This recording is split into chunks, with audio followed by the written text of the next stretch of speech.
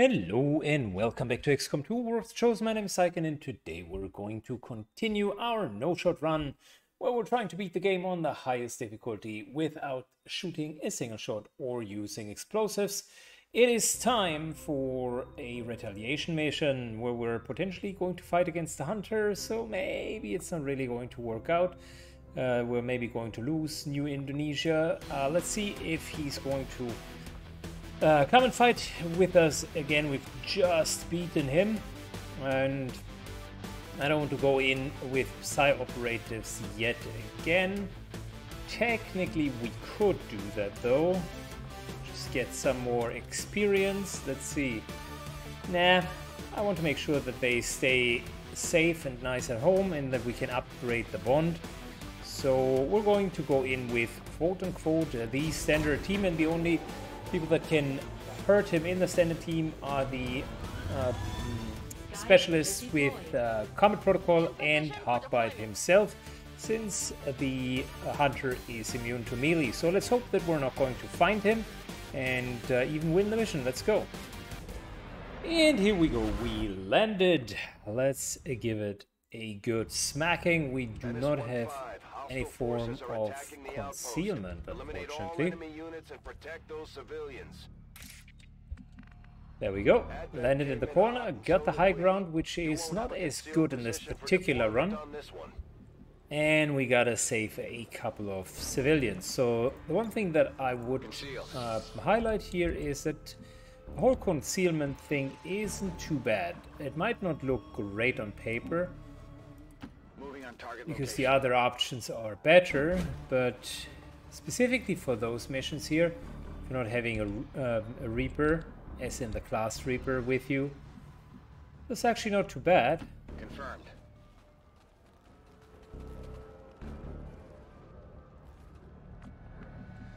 Alright, chrysalids and berserkers.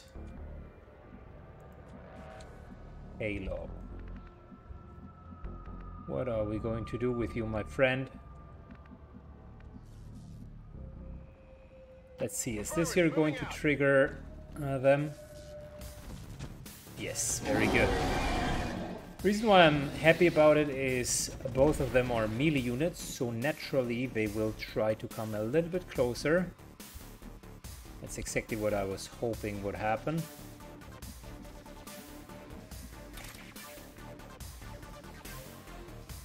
Alright, we're charging in. Hawkbite just takes the first hit.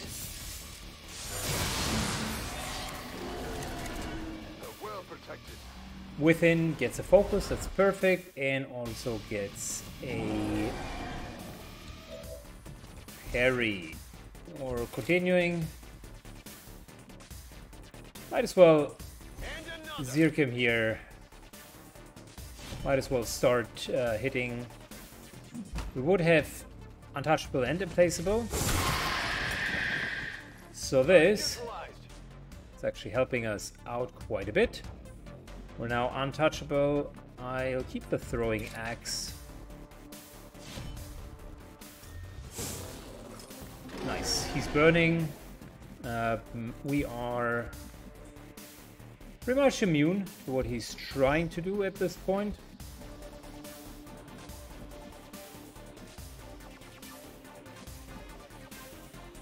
Let's conceal ourselves and try to get over here.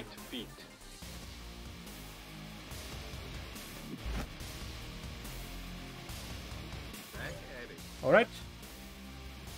That's 1 out of 6 rescued right from the get-go, and both of our backline fighters will do exactly that. Stay back and use the high ground for a good overview. I think we're pretty much fine. The Berserk cannot really do much. He will get a Blade Storm, even if it misses. We have untouchable here on Syken. Yep.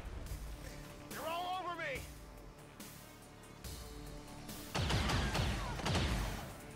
Alright, that pack here is something that we need to take a little bit more care of. At Advent forces on the ground. And we're finally finding yet even more Advent forces. Fantastic. Unfortunately, too far away for skulljacking.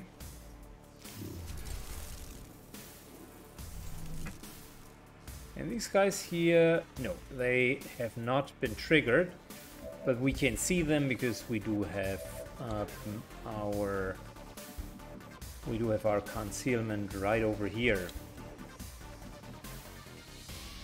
Okay, let's move over. I think it's time to unleash the dragon. Sounds a little bit like a Jet Li movie by thinking about it. They're on to me. There we go. Fantastic. Bring them on. We can handle a couple more.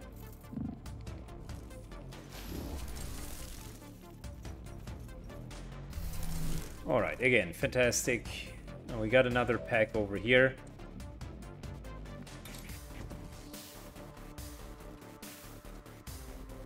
This here should trigger even the additional pack, which is fine.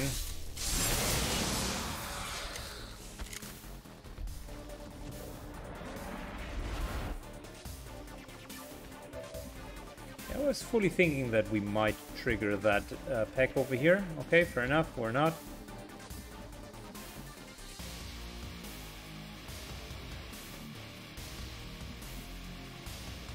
Alright, can we do a couple of interesting maneuvers? So, if we were to move up. No, we can't move up. I was hoping we could... Oh, we can. Okay, we can move up. Perfect. So if we move up here... Moving to designated position. That'll give us a bonus... Get back to the ship. bonus safety.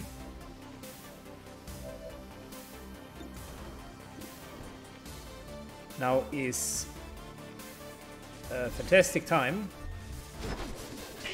Set these guys up to die.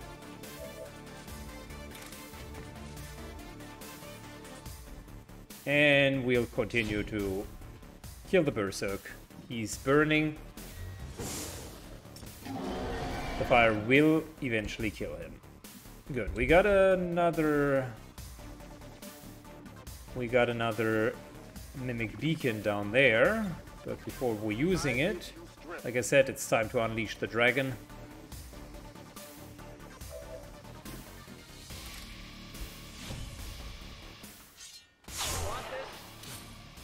Could even go for Reaper and kill this guy. Big deal. Alright, advanced stock. Implaceable moves over here. Bladestorm would be able to kill him. We're going for another parry.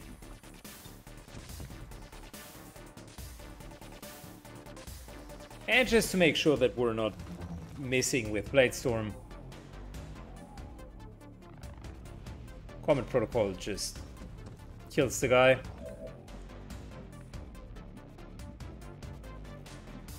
Moving up. Good to go. Mainly so that we're in range for Skull Mine for the follow-up kills. And we don't have Conceal left over.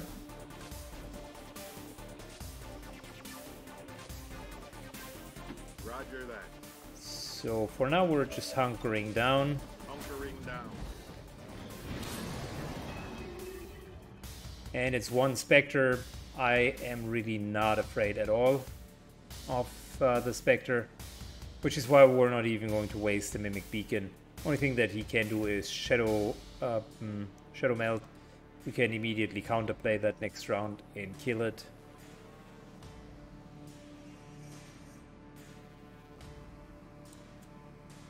Got another pack up here that we would need to deal with, and I think other than that we've almost cleared everything. Got a pack here, got a pack here, that's 5 down, 7, maybe one additional pack.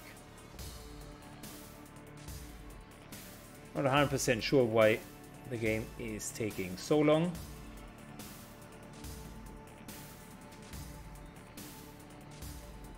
Already saved 2 civilians, one here, one down here, 2 additional ones potentially here, 1 potentially over here. So even from a civilians count, we would do fairly well. 2 further civilians back here. And they can't all be faceless ones, so we're eventually going to get there. The enemy just decided to do nothing. Okay, cool. Well, you have the free right to decide to do that.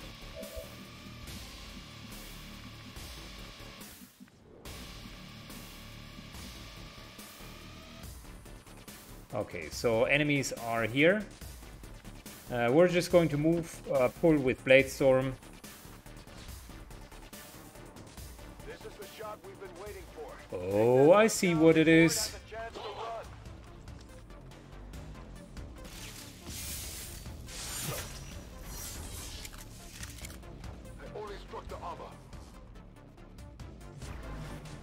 Well, guess what? We found Mr. Archon himself. Looks like one of them came back for more. Let's make sure to take it out this time.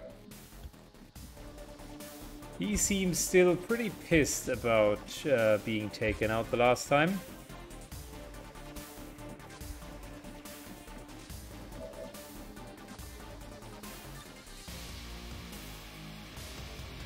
Good. How about we're just starting with the basics here. Hawkbite takes an 8 protocol.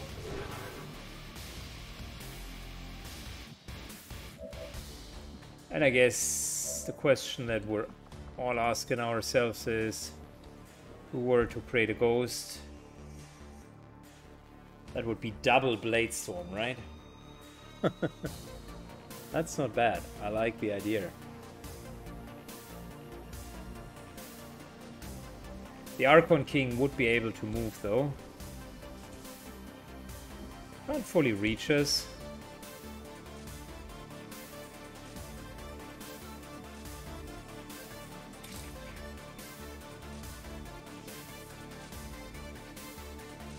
We could get rid of the mech over here.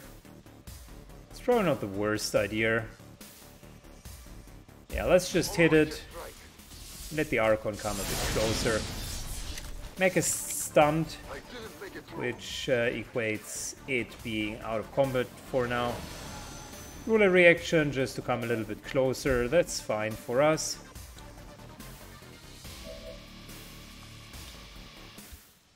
Yeah, we're not requiring any Haywire protocol.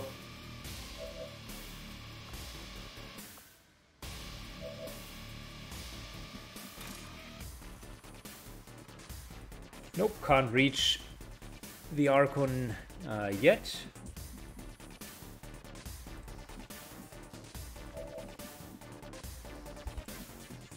So what we could do with Hawkbite is we could basically put him kind of in the middle here. And let the Archon come even closer. What you do not necessarily want to do with the Archon is like cluster up too much. It's usually a bad idea.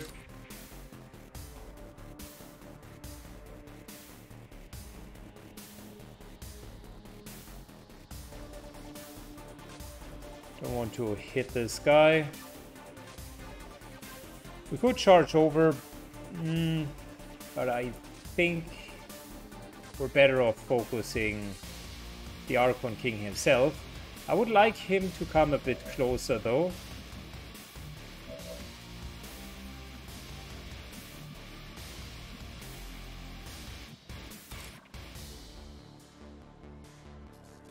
Alright, Halop has the katana, so I will catch him some slack here. We really don't want him to just run in. I want him to fight against the alien ruler.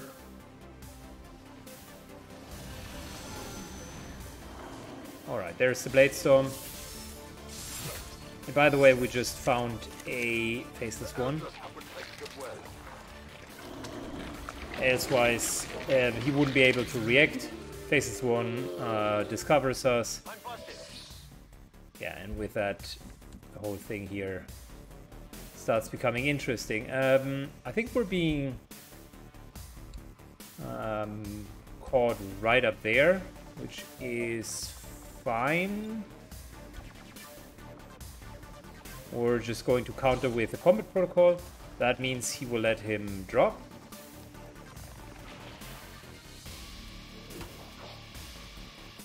Hawkbite is down there.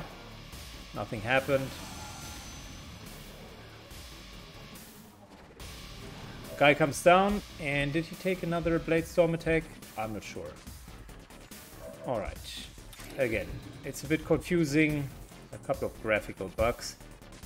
What we can do though is we can definitely start hitting this guy, and that's exactly what we're going to do.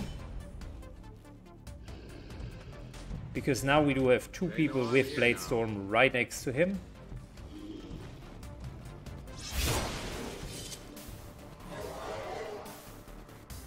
That'll provoke a reaction. And with the reaction, even more Blade Storm attacks. 1.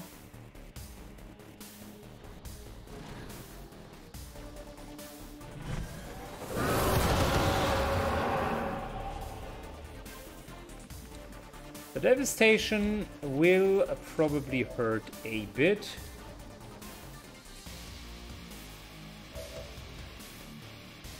Halo here is out of actions. Hawkbite certainly could move away.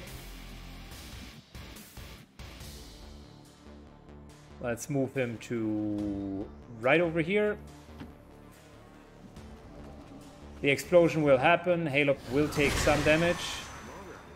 Moderate though.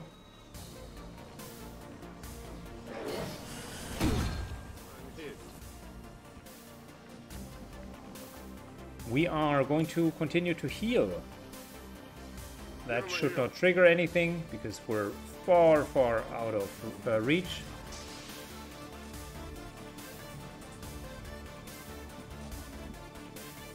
Good, now is the time to use Divat here.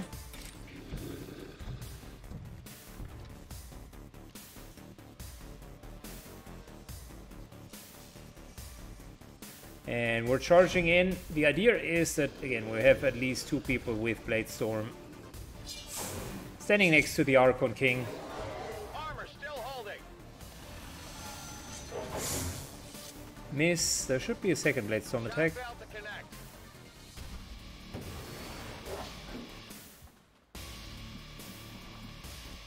Alright, apparently that's a no.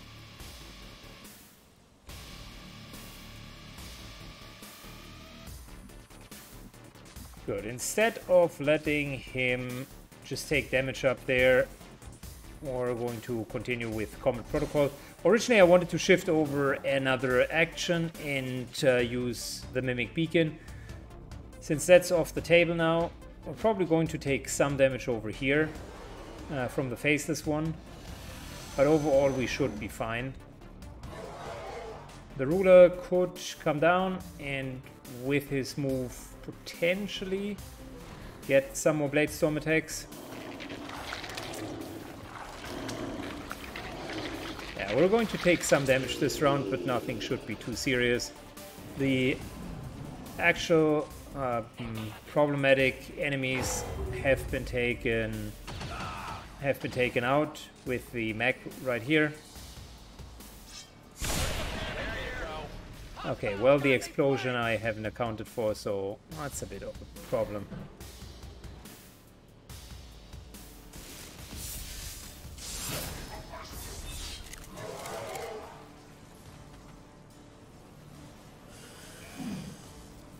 Yeah, we're nicely fighting back.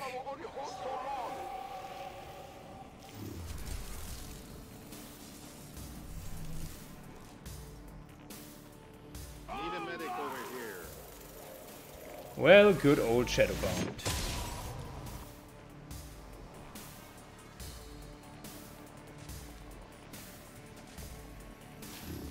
On the flip side, I mean, we've pulled almost the entire map, and on the flip side though, none of the enemies actually could get really close to the civilians. There's heavy fire in this zone! Fire's getting close here! Okay.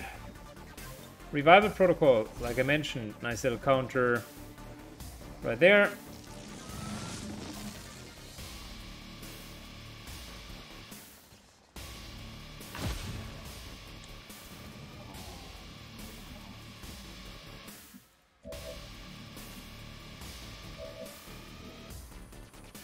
Good. We could go for the Archon. Spectre definitely is an option.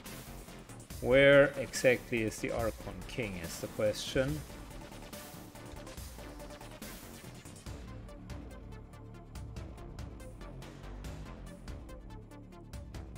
Yeah, we're going to go and kill the Archon King.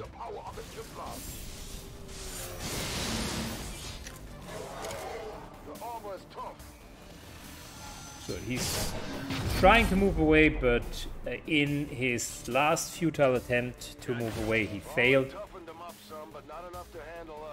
Good. And we got ourselves a nice kill right there. Now we got a Mimic Beacon here for Syken. Commander, that's the last of them. 3 botched science experiments, 3 alien rulers down for the count. At the very least, we know Valen is still out there somewhere. Alright, we got that taken care of. Let's try to clean up the battlefield as much as we can.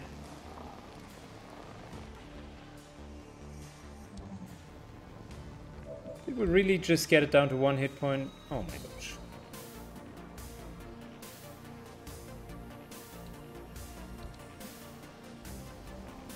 Well, the next one that needs to die is the Spectre over here, that's for sure.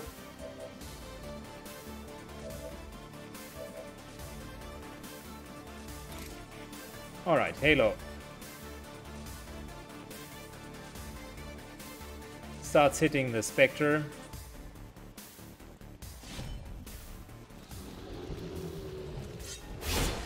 There we go, that's one.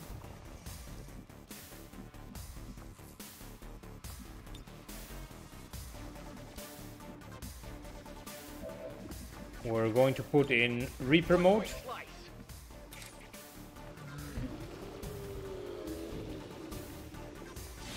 That here is number 2.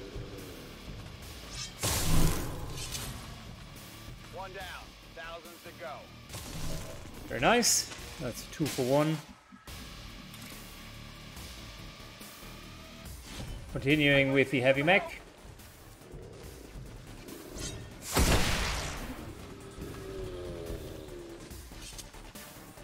Happy now?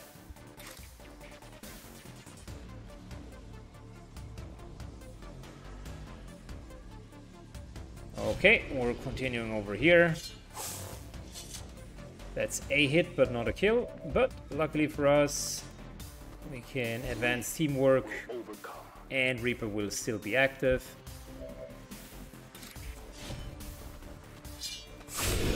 Diva continues to just slice and dice. Okay, so I got one.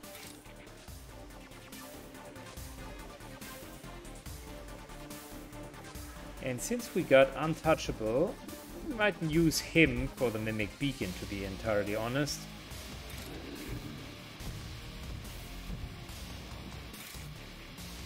Because we can simply kill. Done. That's Untouchable and Implaceable. Implaceable moves in here.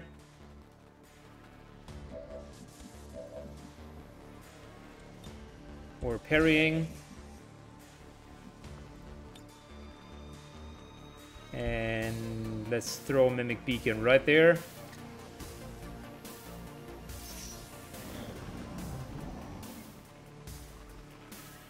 Fantastic.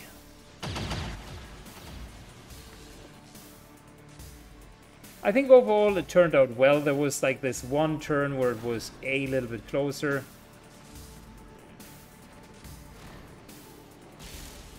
But overall the Bladestorm, the positioning and yeah, the sustained damage was too much for the enemy to handle.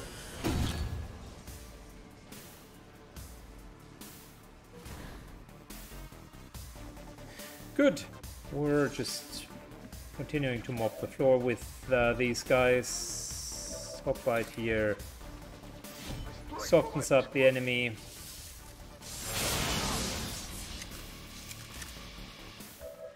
And I think Diva so far could use some more kills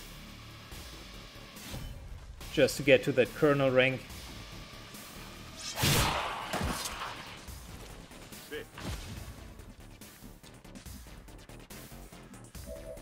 Who else could use a kill?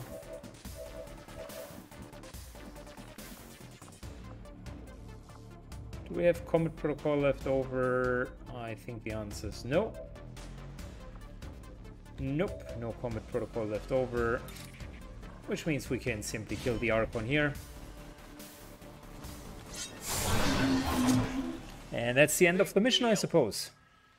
Menace 1-5, status confirmed. We're not picking up any additional contacts. The AO is clear.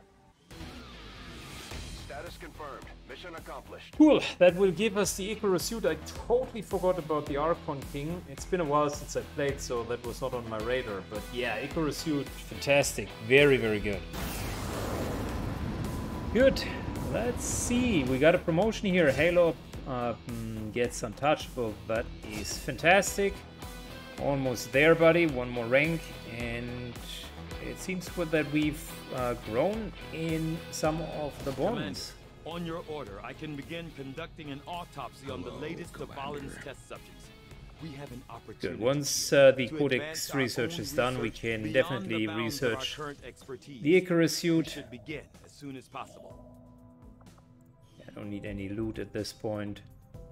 That's just for the sake of healing faster. Let's heal. Let's actually heal faster. Mexico.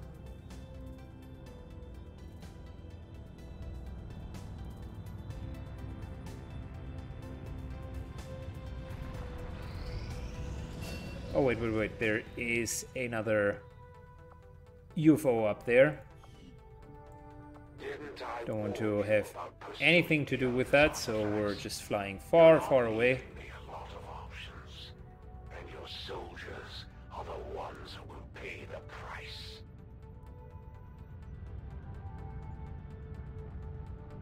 Good, and we got another low-level character finished. Guerrilla Tactics School now finishes, hopefully, the last training with another ranger.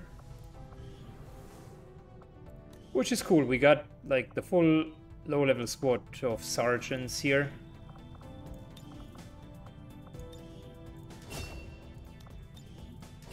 Fantastic. So a low-level squad would be Specialist, Ranger, Skirmisher, and we would probably switch out the Skirmisher for another Ranger once we have that one trained. Speaking about training, I wonder what the next Psi operations abilities are. Heads gets Inspire as well. Both of them started with Inspire, both of them continue. Oh, he has all of the damage abilities. Fantastic, that's what I was looking for. Continues with Null Lens, both of them. Heads definitely has potentially as all of the damage abilities. That's what we were initially looking for. I'm glad to see our joint effort paid off like we hoped. Robbie gets 9 additional dodge, which is what we wanted in the first place. There is another 9 dodge here. Got some promotions, but I think we're going with a 9 dodge.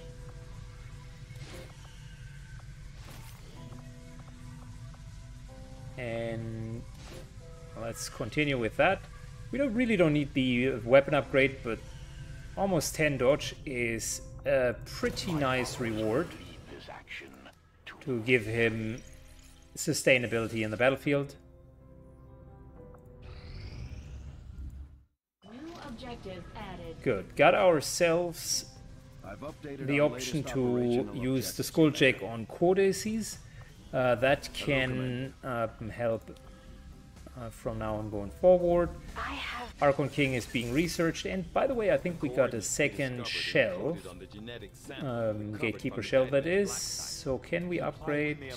No, we still need one more Gatekeeper. Okay, cool. Good, so we need one more Gatekeeper, and we need to Skulljack a Codex.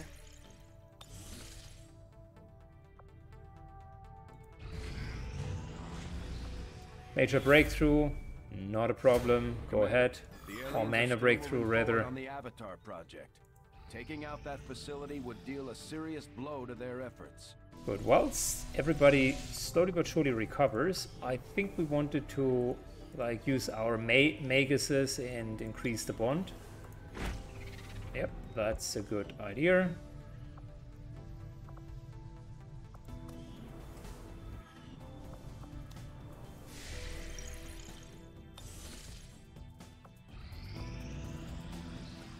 Another important step forward in our research.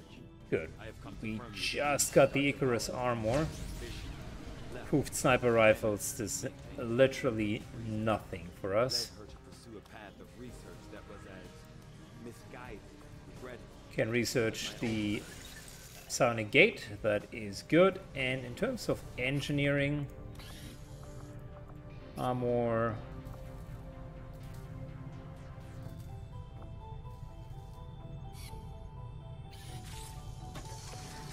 Yeah, we're upgrading the Rage suit, although we're probably not going to wear it. Icarus armor, we're missing one core. Oh, that is unfortunate. Okay, the moment that we get one, we should certainly upgrade the Icarus armor. Last time I remember, we still had 3 cores.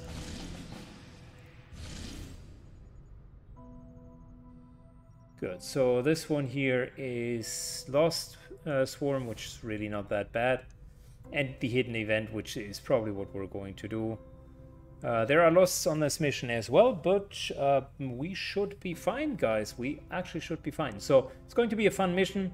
Another one that we can do. Let's take a last look on the general timing. We got 7 days and 14 days. Got our month end drop in 5. Gotta hope that the Chosen is not yet ready to shoot us down. That would be unfortunate. I mean, one thing that could happen is he's ready to shoot us down, but we're then getting the covert ops mission to counter his action. That could help us. That actually could help us. But yeah, I would like to have one more month before we're going there. It's dangerous to get into his sanctuary with 2 very junior psi operatives. If we can get more like damage skills, that'll be fine, and we definitely need the upgrade from the Psi-Amp, because here's the deal. If the null lenses deal 9 to 15 damage, the 60 to 80 hit points of the sarcophagus are not going to be a problem. Or the void rifts for, I don't know, 6 to 9 points of damage. Because what you're then going to see is that we're actually going to hit the sarcophagus pretty hard, and it's a matter of whether or not it even goes down in one go, or if we take 2 rounds. It kind of depends on the damage rolls. But here's the thing, if we still go in with kind of that ballistic weapons equivalent of psi-amps, that's a different story. That will be much more difficult, and I don't want to lose Soldier in attempting that. We only got 1 shot, and I want to make it right. I feel comfortable like fighting back against him, even if he shoots us down. It will stall the game a little bit more, but those of you who kind of understand how the fights against the Chosen work, you can probably understand why melee immunity and regeneration is just a really shitty combination to deal with. So for that particular run, I gotta stall it out a bit more, find a way to like level up more psi-ops and then essentially get him down. Anyways, that's it for today, guys. We're seeing each other in the next mission. If you enjoyed the run, slam the like button and leave a comment down below. See you in the next episode. Bye bye.